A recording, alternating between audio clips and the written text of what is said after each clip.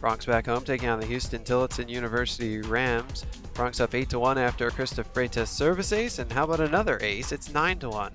Very next serve, Freitas makes it 3 aces in a row. The Bronx have a 10-1 lead. While Freitas going for a 4th ace, not going to happen, so Maria Kleefolk comes up with the kill. Bronx up 11-1. A little later on in the set, it's 17-3. Alicia Watson left hand. Now it's 18-3. Next serve, Macy Singleton. She had a big match, did a great job serving. Came up with a bunch of digs and assists as well. Gets the first hit there, and the final hit goes to Haley Durham. The Bronx have a 19-3 lead. Move ahead to the 3rd set. It's match point for the Bronx.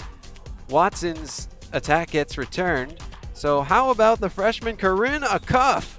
Her career high 6th kill. The Bronx sweep the Rams 3-0.